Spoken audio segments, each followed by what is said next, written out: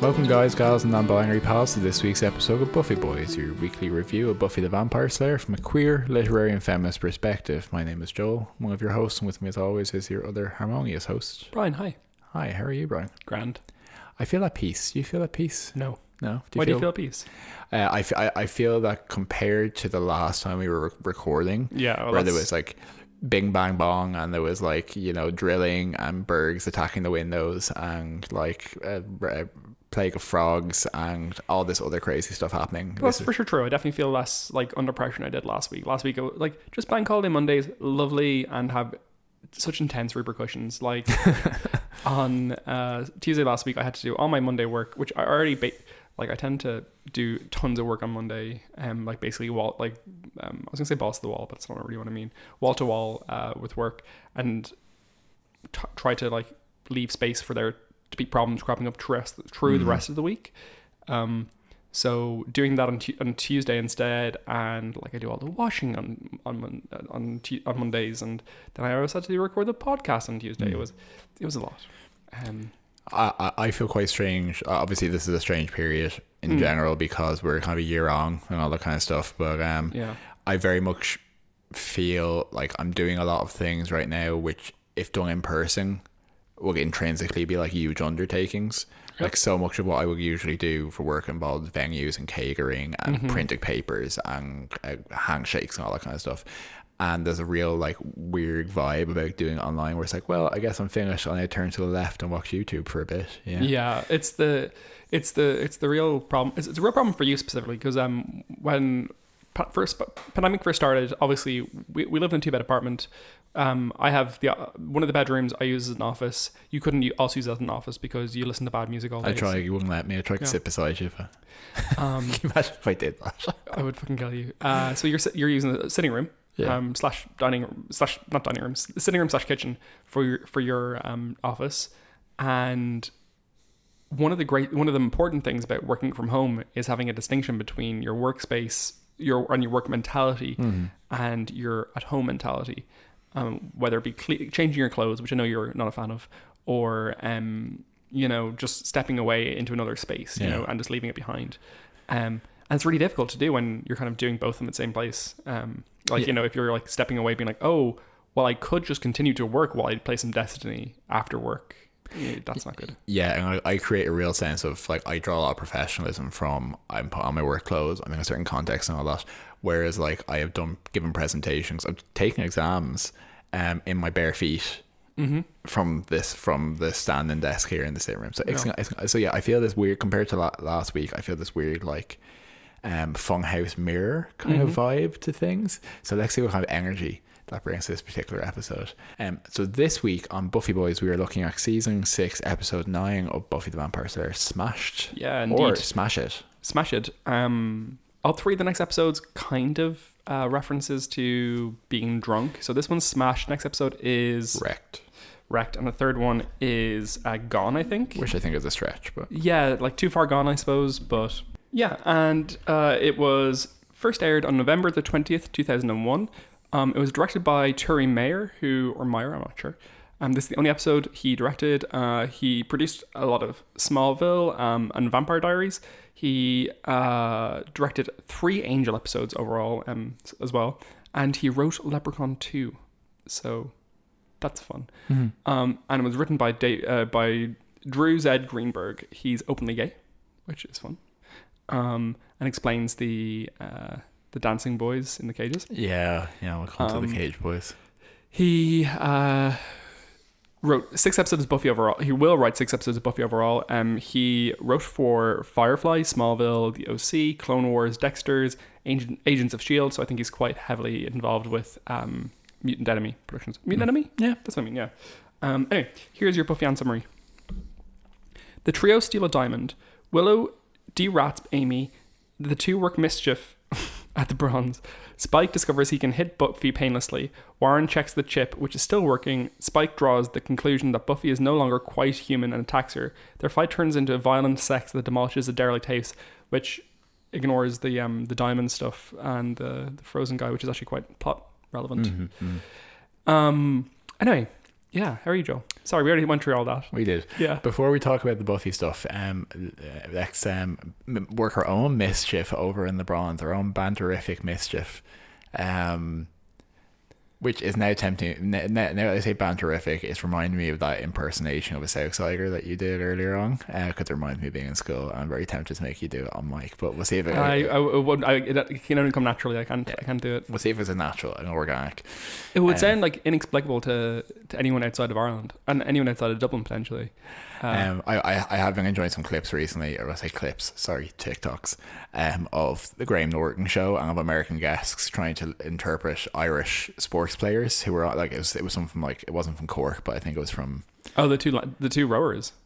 Sorry, yeah, and just they're unparsable Irish accents. Well, like, one of our real fucking pet hates is for UK Drag Race, which is great, honestly. Go watch it. Graham Norton is one of the judges, and RuPaul can't say his fucking name. He calls him Graham. He also calls him a national treasure, but like, not of that nation. Yeah, like Graham Norton's a national treasure of Ireland. Yeah, he's Irish. He's from fucking Cork. And he makes wine that we've drank. Yeah, it's not very good. No, it's not.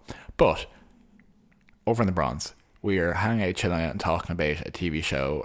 Surprise, surprise, Claxon, that Brian put me on to, which is the DC animated originals universe, Harley Quinn. Yeah, which I think it airs on DC Universe as a program or an online venue, and HBO Max, I believe. So we just fucking torrented it because we're fucking rebels. DC, come at us, please. Anyway, it's really, really good. It was fascinating. I have to say, I was instantly hooked. Hard recommendation. I took the unusual step of actually recommending it to people who I think might be listening to this episode off mic immediately, by text. I think it's actually quite relevant to a lot of what we're talking about here. Yeah. So what I find, if you're not familiar with it, because there's so many different Marvel, DC cartoons, shows, all that kind of stuff. It's essentially Harley Quinn, who is previously most famous for being the Joker's girlfriend, and who is also in Suicide Squad, played by Margot Robbie of recent memory. A fascinating origin to the character, obviously, being that she's one of the two kind of major characters in comic books who transitioned from animated series or a cartoon series to comics. So Harley Quinn originated in the Batman the Animated Series, which is the classic cartoon, and probably the best cartoon ever made, realistically, except for Simpsons. She originated there, then transitioned into comic books, and now in cinema is in film and stuff.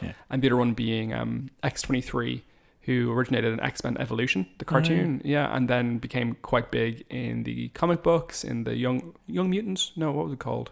Anyway, New Mutants comic books, and then also transitioned into being in movies. She was in Logan and stuff. Yeah, so the casual viewer might recognize her as the teenage young Wolverine girl, essentially, in Logan.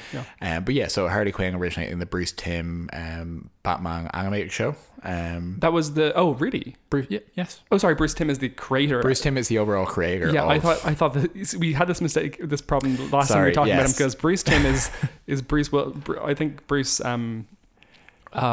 Bruce Timm is the showrunner and creator of the Batman animated series. What you pointed out is that his name is also a combination of Bruce as in Bruce Wayne and Tim as in Tim Drake, who's one of the Robins, which appears to be confusing. And, it is confusing for me, yes. Yeah, which I've never thought of, because I've always seen it written down. Anyway, Harley Quinn originates in that show as a foil and as a lesser Joker character, essentially. People loved her. She transitioned into other things. This new series is or not new, but new to us, recent series, 2019-2020. There should be a new season coming out soon. Is starts off with that premise of her being classic Harley Quinn dressed accomplice to the Joker.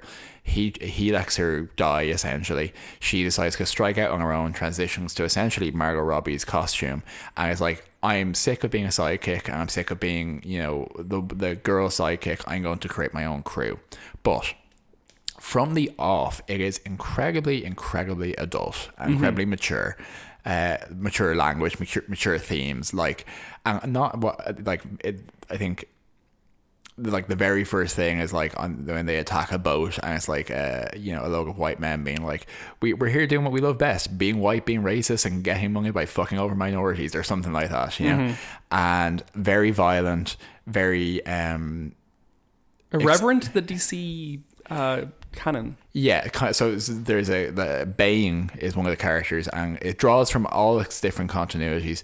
The Bane portrayal basically takes the piss out of Tom Hardy's vocal performance in The Dark Knight Rises. That distinctive. What you're talking about, Joel? No, that's the worst one. That kind of the worst accent. They expect one of us in the wreckage, brother. That's pretty good. That's pretty good. Too bad. Yeah. And all that kind of stuff. So I say all this stuff, and immediately I think, if you were to describe this to me, South Park humor, which people say South Park has critical value. I've never taken that particularly juvenile, puerile side of things. I think if you put together one season of the good South Park episodes, you might have a TV show of critical value. I don't rate it at all. Yeah.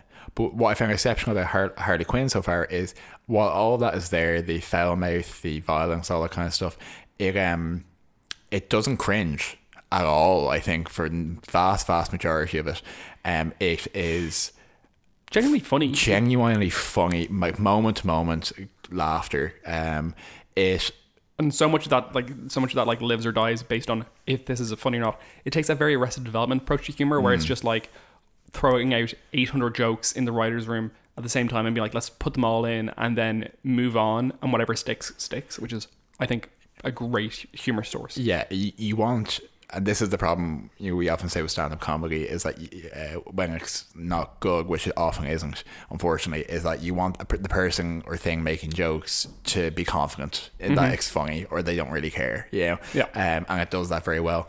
It is stories that are kind of drawing on themes of like original. Its relationship with both the DC canon is quite like irreverent, but also its awareness of like actual existing pop culture, real life. It doesn't feel like it exists in this sanitized bubble. It feels like it actually exists adjacent to our real life, but in a way that like it doesn't feel like it will age badly. Like the jokes aren't to films that came out last year or anything like that. Sure. And yeah, it's fascinating to me for a couple of reasons. One, how did it get made? Because it feels like it absolutely should be made, but very disrespectful to the at times like family friendly brand that a lot of either family friendly or edgy Joker kind of brand.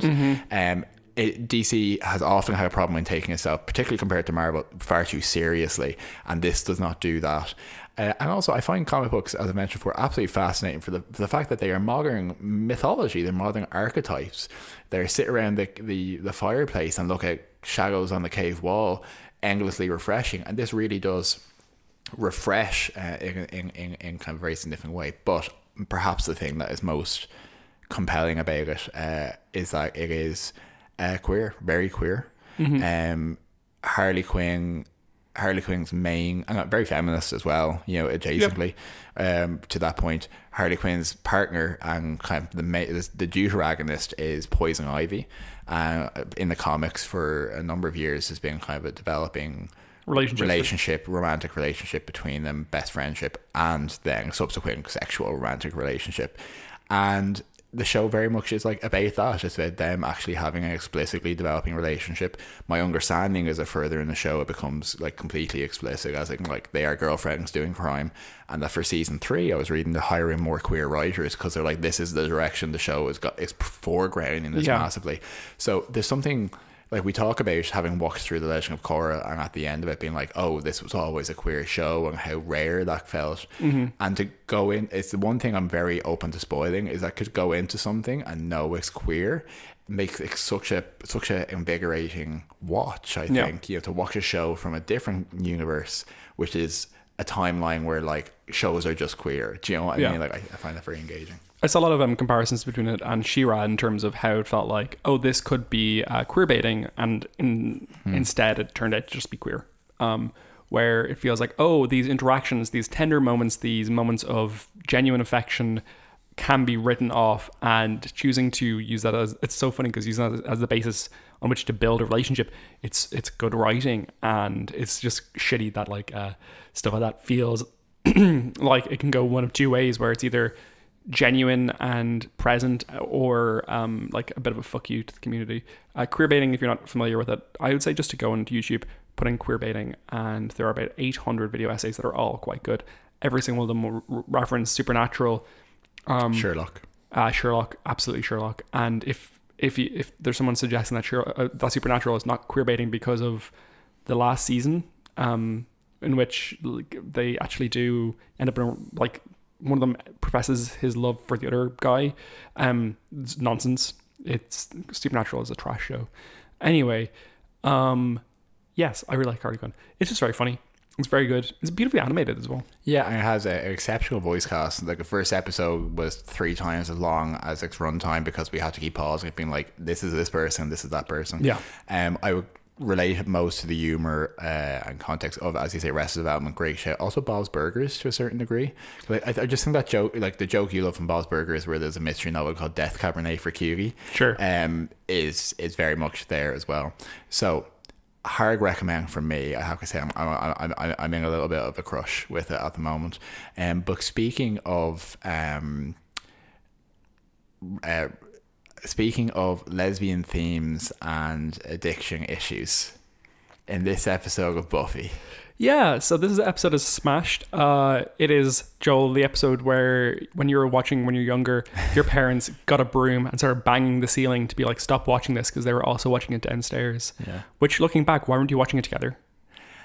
I don't know why they were watching it. I watched 2 programs with my family, which with my dad really, which was Stargate SG-1 and Star Trek and its various incarnations. Probably Enterprise at that point. It was, yeah. We did watch Enterprise together. And how did you watch the finale? That was actually the finale of Star Trek Voyager, which I did watch wearing a Star Trek uniform. And what kind of uniform, Joel? It was a Command Division TNG era 2363 2369 uniform. Command, yeah. That's very ambitious of you. So a little insight into the negging in this relationship. Brian got me a Star Trek mug at one point, and specifically got one which was inscribed for a commander, which is the second in command, because you said like I wasn't good enough to have the captain's mug. I can't fully remember that, but I believe it. Is that the one with the tea Earl Grey hot? Yeah, no. Yeah, oh, okay. Yeah, it says something like, here's your tea commander on it, or something. And that was a deliberate thing that you did. Okay, yeah, no, I did get that. Yeah, specifically written on. But I was watching upstairs in the bedroom, and it sounds very like bougie to like have a TV in my bedroom, but like I was an only child in an incredibly deprived area. I wasn't going outside, so I had like one of those big boxy ones with like a huge junk in the trunk. Do you consider yourself to be an only child still?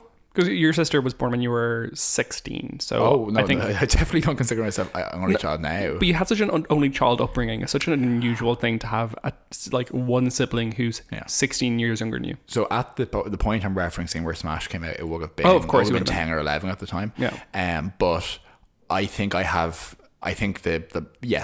attitude and behaviours of an only child solidified before my sister was born, because as you said, I was 16 when she was born, so I definitely have an only child's mentality, absolutely. Which I think is abundantly clear in a lot of my behavior. Anyway, back to the episode. So one of the reasons why there's banging on the ceiling is because there was banging in the episode as well, and it marks for me an era where the show does transition into very very special episode kind of themes. And I think a lot of what we need to talk about with this and going forward is A, the sexual content between Buffy and Spike, and B, the addiction issues expressed through Willow and its handling of that, where it is sufficient and where it is perhaps broadly drawn. Well, speaking first to the addiction stuff, so I've seen a couple of places online, and Mark Field talks about it, and a couple of different texts discuss just like magic in this situation, and kind of just the issues around why is it that Willow is treated like this for using magic. You know, is Tara justified in her reaction to her for just like actively using magic? Because in this episode they praise Willow a lot for doing some hacking. Yeah. And they say, oh, it's so nice to see you do that. It's been ages since you've done that. And it has been. I think the last time was Primeval. So is there an element here that it's just like that she's othering herself through using magic. And I think that's really missing out on the point of the writing here, which is that magic is being communicated as addiction substance. That's one of many substance, not substance even as physical, but addictive property. And in so many instances, addictive properties, when used appropriately, no problem whatsoever. I think there's very few people who would suggest that alcohol shouldn't be part of our society to some degree, but it's when you abuse alcohol, rely on it, and use it to solve your problems that it becomes an issue. And that is what everyone's identifying with Willow, is that she is over-relying on this substance. And I think reading more into it, being like, why magic? Because as a metaphor, it's imperfect for these reasons. It's like, no, as a metaphor, it's grand. It's just addiction. Yeah, I think kind of what happens with and this control, realistically. Addiction and control, and magic as a medium for agency and will and control. And most importantly, to look at the deep character flaws that Willow has as a person, and the insecurity she exhibits, and the extent to which she will go and does go because of it, which is like it's all explored very carefully and not carefully, but it's all explored quite thoroughly. Absolutely.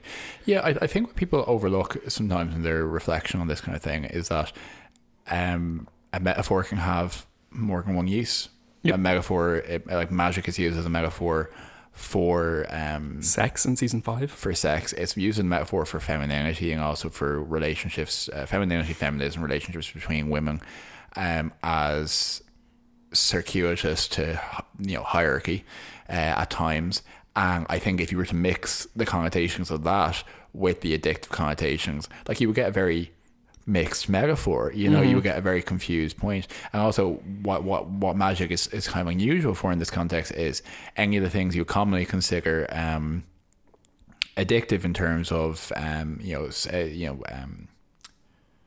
like drug use or alcohol or any of that kind of stuff, don't actually have utility to them in society. One of the interesting things about Willow is, like, would Willow be drawn in by, say, substance use or alcoholism? Probably not. Where you can get Willow as a character is because she wants to be useful, and what is addictive about it is this capacity for use. And what Amy plays on in this episode is like, oh, are you still that dumb, like lonely girl? Not dumb, but like silly lonely girl that had no impact or influence that you were in high school. And what she's been, what is, as a kind of a competent person like Willow, can be undercut by saying, oh, magic is not a dangerous thing, I'm using it to very strong effect. There's definitely some comparisons we've made there about just like I think there's a very queer storyline in that too, in the sense that there's such an odd power thing that goes on for queer people in their 20s, where they feel empowered to some degree and become kind of bitter and kind of difficult as people in lots of ways, because they were so controlled growing up and so afraid and careful, that when they feel like they can own their stuff, some queer people have a tendency to go through a bit of a bitter period, and a bit of a not up themselves, that sounds awful, but a bit of power hungriness. You definitely see that specifically in queer organizations amongst young adults. And I mean young adults, not young adults like 16-year-olds. I mean 18 to kind of 25-year-olds, where given a bit of power within a group, you'll often find them excommunicating each other, creating this kind of extreme drama and stuff. I think that's a very similar situation to here, where you threaten to expose Willow as this child and non-person. I think she feels, probably, if you take away this singular thing which identifies her, which is her magic. Yeah, no, I think it's a very salient point. I think what supports it is what differentiates her from her friends is that Willow has access to this X thing, which is magic, and it is affecting her, and it is not affecting her friends. And what that reflects is, as you're saying there, I think that, if we were to take it as a theme and metaphor, that delayed adolescence, that, if we were to take something as mundane as alcohol, teenagers experiment with that in their teenage years. Everyone's doing it at the same time. There's a social construct around it. friend groups create and are kind of collapse under similar divisions that you're suggesting, etc. And that all happens, say, on average between 14 and 19, that kind of period. And then for queer people, they're experiencing something which they didn't have an opportunity to do in their teenage years, and it takes on a different connotation because they're in their 20s, and people are like, why are you acting like a teenager? It's because I didn't get to be a teenager. That's the bluntest way to put it. And with Willow, it's similar, where she is, if we take it as a metaphor for queerness or for the queer experience in this context, she is going through something that her friends have already gone through to a certain degree. And she's doing it by herself. Yeah, look at Buffy. I mean, like, Buffy had this extreme power when she was quite young, and because of that, because of the responsibility she felt doing that, she had to really learn a sense of control and a sense of a duty quite young. And Willow, having obtained that after having felt so powerless and being given that, it's like, of course it's open to abuse. So basically what we're saying is, don't give queer people any responsibilities, because they will run whatsoever. Yeah, they'll run away with it and probably kill their girlfriend. Yeah, Magneto was right. I think as well, what's important to looking at this is, from a critical point of view, is that while we can find these themes here as a useful tool, it's not necessarily we're saying that's as it was written. I don't think but I think as we get deeper into the nuance of this, it's important to bear in mind that these themes can still be present and have legitimacy, even if they, the myth of the kind of the authorial intent to a certain degree, I think is very relevant here, because how we are going to look at, and how one would look at, a queer woman going through addiction issues and the sexual content between Buffy and Spike now is going to be very different than how we would have interpreted it at the time. I think that's kind of salient as well. Yeah. There is a notable instance here where, so basically the context here is that Willow has changed Amy back from being a rat. In the only use of her magic in episodes and episodes with any use, really. Yeah. Apparently, Joss Whedon was written to by a lot of fans telling him that the average lifespan of a rat is about 3 years, so to make sure to bring Amy back soon. So she gets brought back, and Willow's trying to reacclimate her to things. They go out partying because, Amy's still a teenager, realistically. Yeah, she thinks she's out to go to prom. Yes, exactly. And at one point, Amy offers Willow to get something of her taste, i.e. she dings her finger at a woman, very Sabrina-like, and gets her to come over to flirt with Willow under Amy's control, essentially. And Willow really balks at this. She really dislikes it, and it's a very interesting point of tension, I thought, between that and kind of what she was comfortable in doing with Tara and with the rest of the Scoobies in Tabula Rasa and in God, I can't remember what the episode it was called, previous to Once More with Feeling, where she wipes Tara's memory. But with that, during this episode, Willow at a couple of points really diminishes the issues with Tara when she's talking to Anya, Xander, and Buffy about having fault with Tara. She says, "Oh, it kind of just small things got blown out of proportion." Yeah, and it's like, well, no, you've shown in this episode that you understand the responsibility that you have here to not take advantage of people who are not fully in control. In the context of this woman who she doesn't want to flirt with while she's under the influence of Amy's spell, but she can't understand that distinction in her own actions. So there's a tension there. I think that's quite compelling, quite interesting, because so Willow says at various points, I think she says Tara just took my magic use, which is totally normal, out of context and overreacted essentially. So she doesn't understand herself why this is happening to her, which is very it's deeply tragic. No, absolutely, and it's so obvious to the external observer. And I think what Tara does, which really helps elucidate this point, is that she's very explicit. She says early on, "This is my concern. This is what I need you to do." And then Willow doesn't follow through with that, and then she's like, "And therefore, I'm as I said, I am no longer going to be with you." And the one thing I will say about that seeing in the bronze, aside from its various Sabrina Spellman qualities, which are I kind of love the scene, to be honest. It's a little cheesy, but it's enjoyable, is both with how Amy deals with compelling that woman to flirt with Willow, and how they deal with the two men who are being like quite sexually aggressive with them. Yeah, and who calls Willow Ellen. Yeah, which is like such like a shit insult in so many ways. It's a much better insult now. True. Now that Ellen, damning. Now that everyone hates Ellen. Yeah. Degenerate, just to be specific, not any other Ellens you may know. But in both cases, it could easily have gone that they would make them gay. Because when you think about it, like they specifically make a point that woman who is brainwashed to come up with the Willow is already flirting with a woman. And I think I read that the initial plotting for those two men was to turn them into women, or make them kiss each other? Make them kiss each other as men. Okay, I thought it was either going to be turning them into women so they would be with Willow, or make them kiss each other as men. No. Basically, Greenberg, who wrote it, gay man, and apparently likes to write gay characters explicitly into all the pilots he writes, which is great for him. But he wanted to have those two guys kissing in that situation, instead sent them to be gay go-go dancers in cages. And Joss Whedon vetoed that decision to have them kiss each other, and because he was saying, well, I don't want to show that being gay is a kind of like something that's influenceable. Yeah. Not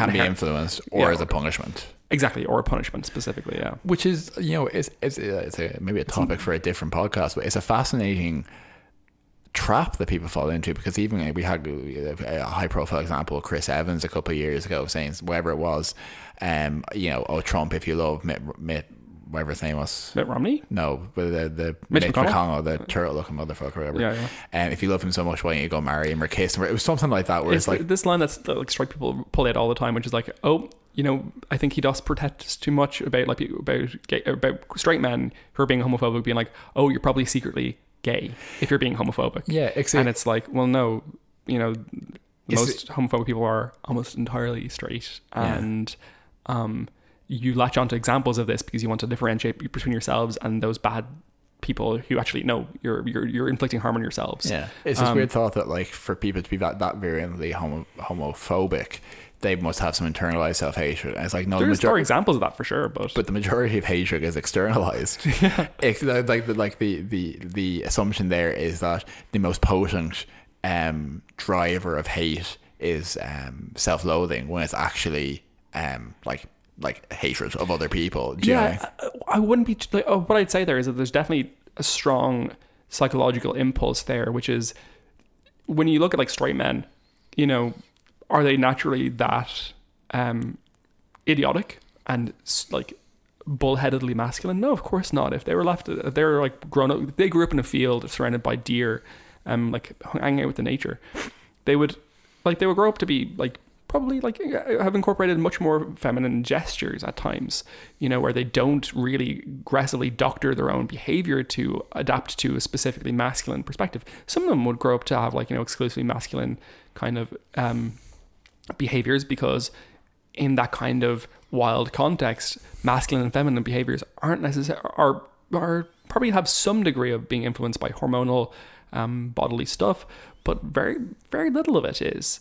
And so much of it is social that like, or conversely, things which are naturally influenced by physical traits become retroactively considered to be feminine or masculine by how people are read anyway. Yeah. So I mean, if you had I think those men who identify some aspect of feminine actions within themselves, or even worse, like what they would identify as homosexual actions, or queer actions of like, hand gestures and stuff like that, which are not necessarily feminine, but are specifically queer coded. Not queer coded, but like queer identified by the straights.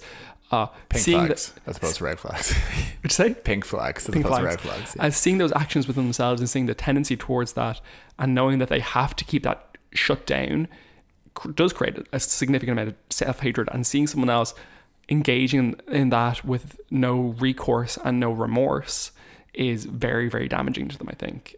So I think it's a very much a lot of just external hatred of the other. And there's a strong sense of that. I think there's also a basis of that, of hatred of the self as well. No, I think it's absolutely prolific and prevalent. It's just not the simplest explanation for homophobia that some well-meaning people often think it is. Yeah. But having those two men dances, go-go dancers in the cage was quite funny. I also did recall to me days of gay bars now long closed in Dublin at a simpler time. Yeah, specifically the Dragon. They always remember that clip going around in the Dragon of a drag queen falling off the rafters there. Yes, that was great. Such a long bar. It was an incredibly long venue. Yeah. So we engage through Willow with kind of, Amy, she has an outlet through Amy to have kind of more carefree, away from the pressures and the criticisms that she's getting from her kind of more mature friends and family. And on the flip side of that, we have Buffy interacting with kind of a similar nexus of kind of, where to go in terms of maturity, in terms of emotional complexity in her interactions with Spike. Yeah, so it's quite sad. So at one point Buffy goes to talk to Willow in this episode to hopefully like just like have a friend to talk to, and she almost gets there to like talking to her, and it kind of feels unusual because it's the first time she feels like she's actually interacted with Willow since she's been back to life. And I mean probably at some point in early season 5 was the last time they had an actual conversation. Mm-hmm. Maybe it was like the body kind of thing, the buggy yogi. Yeah. And instead Willow is like, oh yeah, Amy's here, it's so nice to have another magical person around, magically inclined friend. Magical girl. And Buffy kind of takes that as you don't have time for me right now, and that's fine, which is really sad. But yeah, no, Buffy is still very lost here. She's no idea of her identity in terms of why she's lashing out at herself and doing this kind of self-harm that is kind of this romance with Spike. Mm-hmm. And that leads to blows between them. And first of all, Buffy just like fully decks Spike out of habit in this situation. But like, if you're in any way romantically inclined towards someone, hitting them in any context, or not hitting people in any context, but like as a show, mixing her being like, oh, I'm kissing you now, but now I'm hitting you, is like, that's not great. Yeah. And in fairness, he does hit her back and doesn't get hurt, which is where this happens from. But she hits him again later on in the episode. So, oh God, I have so many problems with the Spike-Buffy relationship. This Buffy.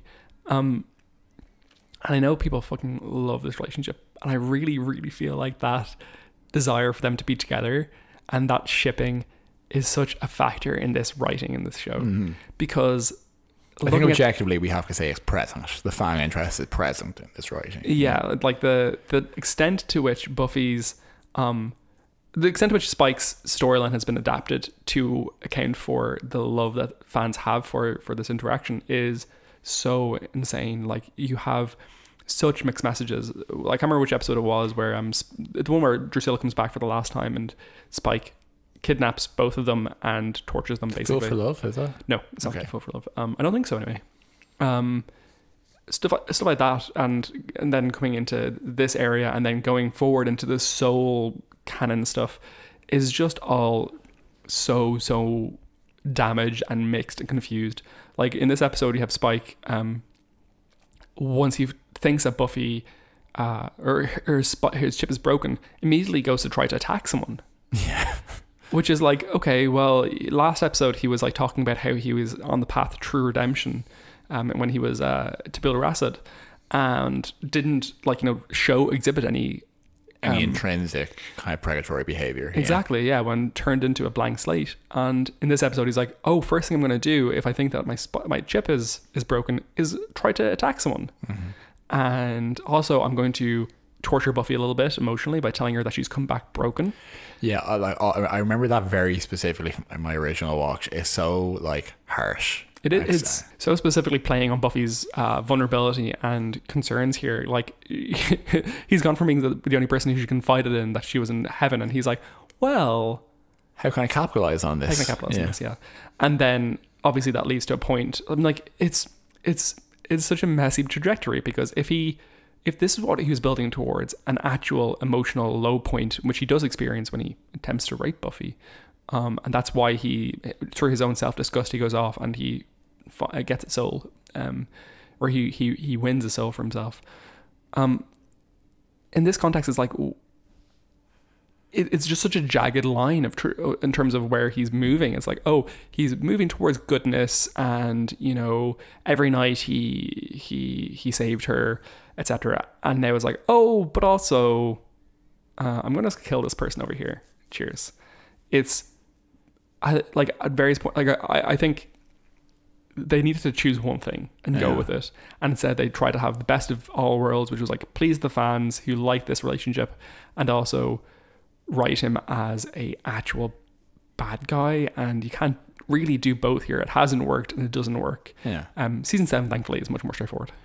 It's tangled thematically, and something which I take issue with and which I've articulated to you is how they portray the effects of his chip as necessary or as required from episode to episode, because the issue with Buffy coming back, and as we kind of later on, Tara kind of explains that she is human, but her molecules just got a bit of a dry cleaning or something. Just reshuffling. Yeah, but just different enough that the chip didn't register as human. It implies that the chip is itself sensing something. Whereas it's projecting out a little DNA sample to be like, oh, I'll just check if this is human or not. Yeah, or has some capability as a device from the initiative, has some capability to actually register human versus non-human. Whereas what's always been implied in the writing is that it neurologically alters Spike's behavior. So if he intends to or thinks he's attacking a human, that he can't hurt them, which makes it not only is consistent with previous writing, but makes a lot more sense, I think. Yeah, it's a much more sensible approach. So I definitely try not to be a stickler with this show or those kind of details, but that is, again, I think tied up with the Spike stuff of like, well, we want him to be able to hit her, and walk it, and to imply that she's wrong, and it can't just be his opinion that she's wrong. So what do we change about that? So it's an odd one. It also brings him into interaction with the trio as well, which has very like, I don't know how equipped they would be to actually deal with this chip, given that like everyone treats the chip as like it just cannot be removed or interacted with. So. Yeah, no, it's a bizarre one. The trio stuff in this episode is reasonably straightforward, though. Thankfully, it's they freeze him. They get a diamond in a very Mission Impossible heist from the museum. They shoot the guard with this freeze ray, and he apparently thaws out, which is good. Unlikely, but good. Yeah, I mean, you would just die. How is he breathing? What oxygen was he breathing? Anyway, he thaws out, and otherwise, Spike goes and threatens them to get his chip looked at, and that's kind of it. I think it was just more of a reminder that they're here, really. Yeah, absolutely, and more requisite neurological references to limited edition Boba Fett.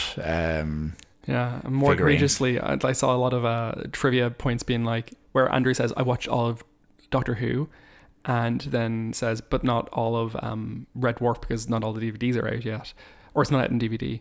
And I saw people being like, you can't watch all of Doctor Who. There are like 100 lost episodes.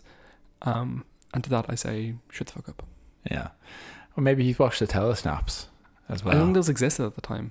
Well, by necessity they did. No, but I think they were like, you need like online stuff for them to be distributed. I don't think you could get to Doctor Who in that period. Yeah. Like the thing is, like, I think probably if you're talking about like Doctor Who as an American viewer, you're almost certainly talking about Tom Baker forward. Yeah, no, you're absolutely right. The Tom Baker seasons of Doctor Who were the rights were published by PBS. Yeah, they were broadcast extensively, which is why whenever you see a Doctor Who reference in like Futurama and stuff, it's always Tom Baker. Yeah. And what do you, just to bring us to the end on this particular episode, because obviously this is going to be an ongoing thing with Buffy and Spike, what do you think of the sex scene? I saw it listed as like the number one sexiest scene of TV of all time. Ugh. Yeah. I don't like. I thought it was actually quite well done in ways. The music was quite stirring, and there was a lot of suggestive photography in a very Hitchcockian sense of like the walls of the house splitting apart.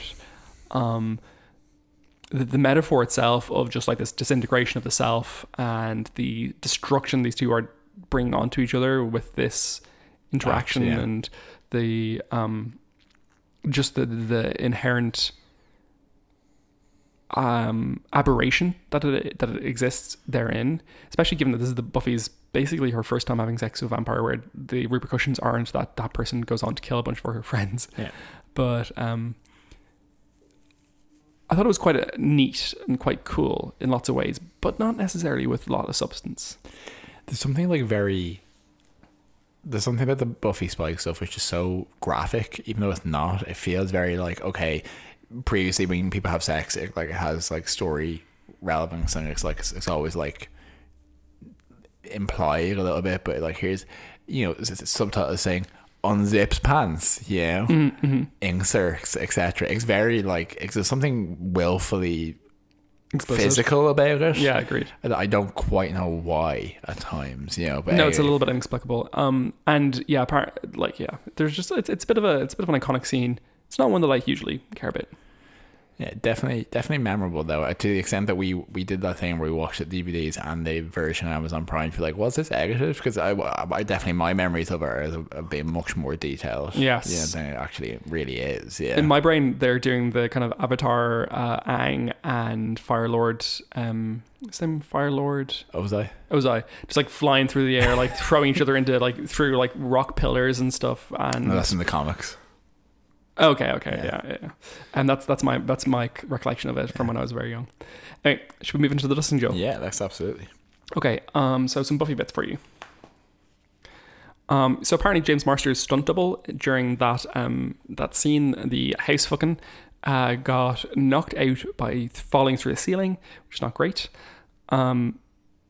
In the magic shop at one point, you can see the statue of Janice on one of the higher shelves, which is the one that Ethan Rain used to, I think it was probably Halloween, I think, that he did all that in. Yeah, it was like Wear Your Other Face or something. Yeah. Apparently as well, Sarah Michelle Gellar was so loud in the sex scene that they had to mute her a bit and to add in music. And we're pretty sure that the moaning was removed from our DVDs, which is not fair. And yeah, the UK broadcast, it was trimmed here, which is interesting. Do you have any Buffy bits for us, Joe? Yeah, I enjoyed the reference where when they were trying to do the research that Xander thought he could identify a demon in one of their ancient tombs, and it was just a D&D manual. Yes, that was funny. It's like a nice reference. I enjoyed that. Also learning from Anya that diamonds are excellent for cursing. Was I think kind of and like a lot of references to her being like a €1,000 capitalist demon. So I think the whole bit of with Amy of like Larry's gay, Larry's dead, high school's over, here's how things have changed. Was a nice bit of contrast between season 3 essentially, or the earlier seasons of the show with this period as well. Totally agree.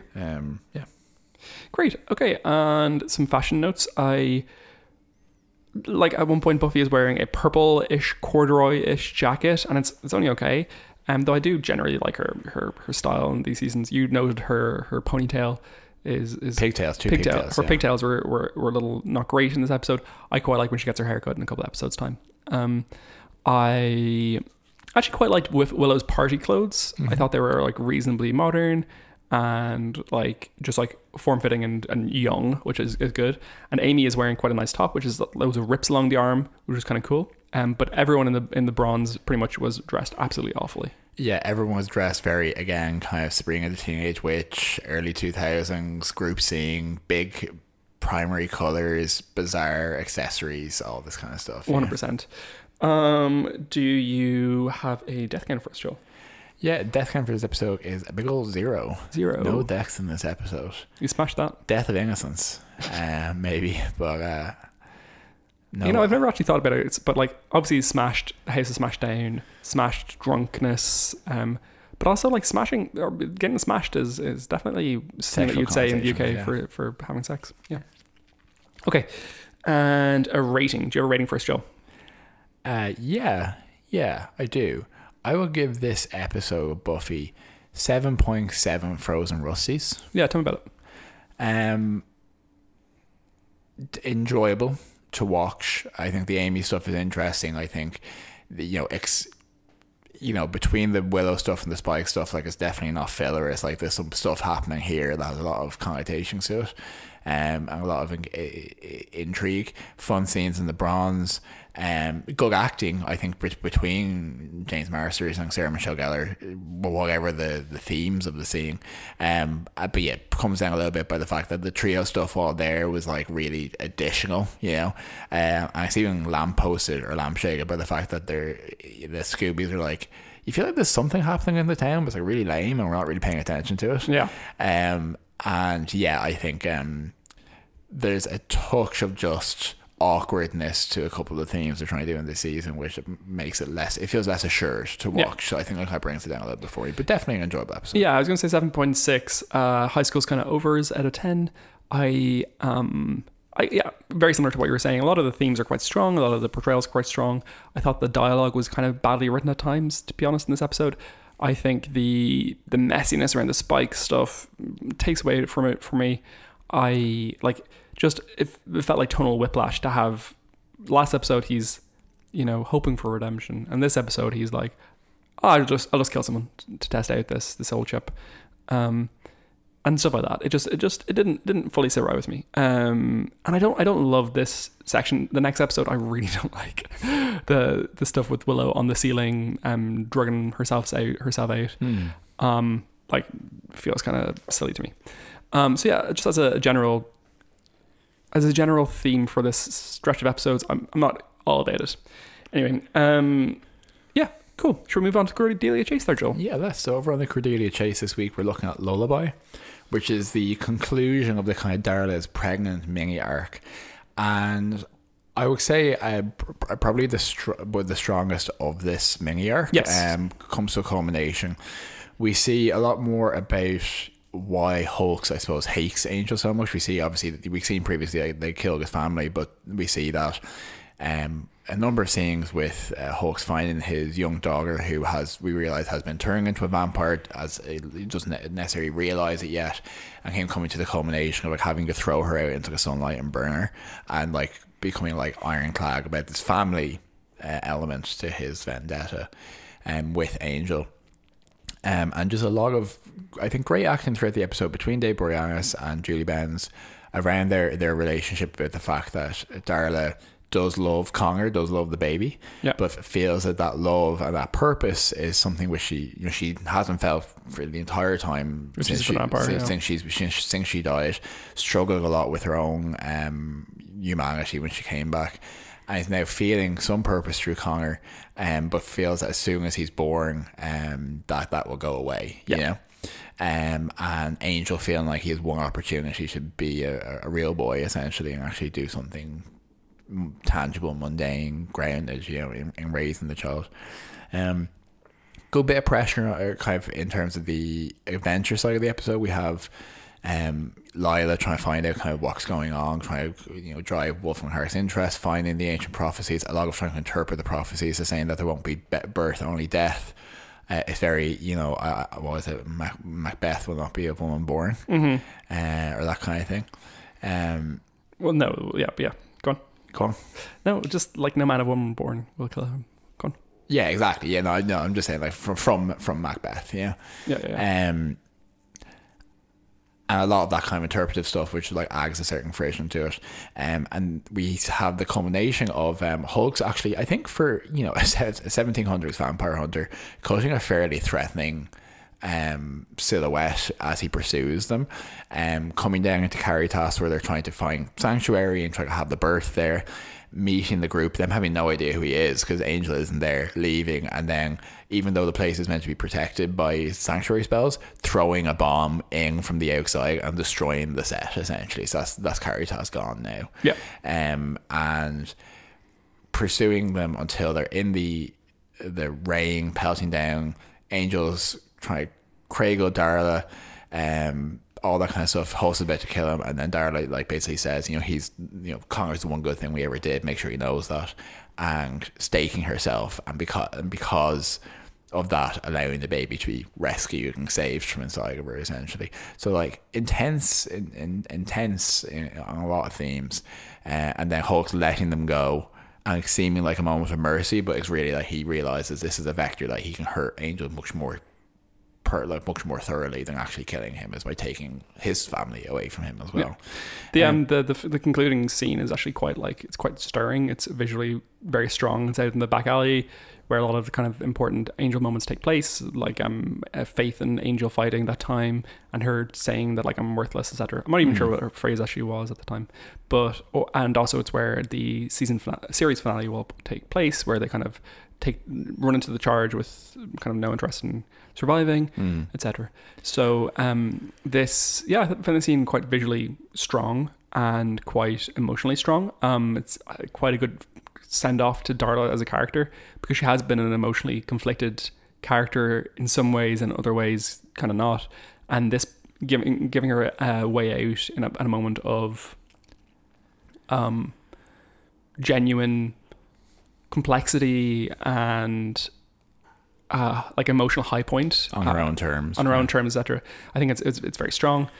The whole stuff is actually, I don't remember it being quite as like well thematically tied up as it is actually in this episode. Like it's just very well connected to the like that subplot of Holtz's background is very well connected to the Angel plot at the same time. Yeah. So I think Darla dusting, like Angel holding her hand as she turns to dust, is like one of the better inclusions of that mechanic, I think, in the Buffyverse, you know, of kind of like actually using it to like visual effects, you know? Absolutely. So Joe, what would you give this episode? Yeah, probably 8 fail feminist gestures. Same, yeah. It's a very solid episode. I thought the Lila stuff was sometimes a bit plotty, like the translation stuff. I thought some of the